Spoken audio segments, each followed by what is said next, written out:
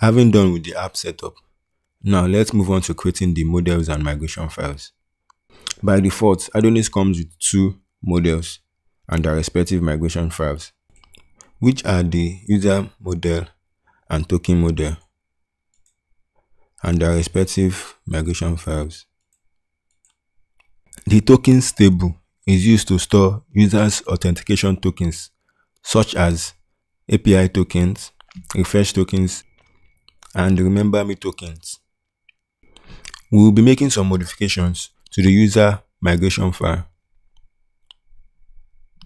We will add in two new fields, which will be the confirmation token field and the is active field.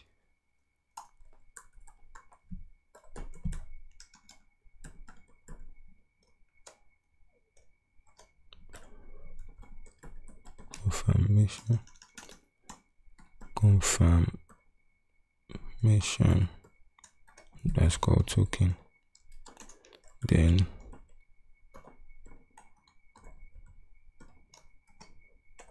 is underscore active, which will be false by default. The confirmation token will be a random string that will be generated once a user signs up.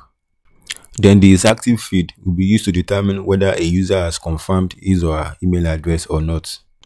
We need one more migration file, which will be for the password reset table.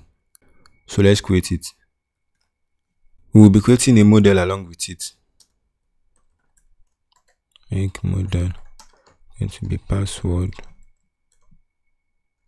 reset -m. So this will create a new model and its corresponding migration file. The password reset table will hold users' password reset tokens. It will contain a user email field,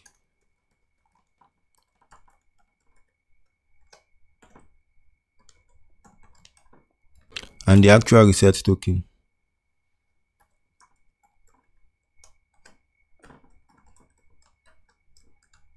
Before we run our database migrations, let's make sure we enter the correct database details inside the .env file.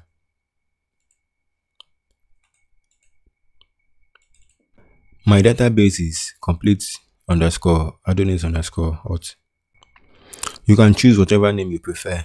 I have created my database, which is obviously empty since we are yet to run the migrations. So now let's run the migration. Adonis migration :1. As you can see, our database has been migrated, and if we head over to SQL Pro and refresh, we should see our tables. With this out of the way, we'll start implementing the user sign up in the next video.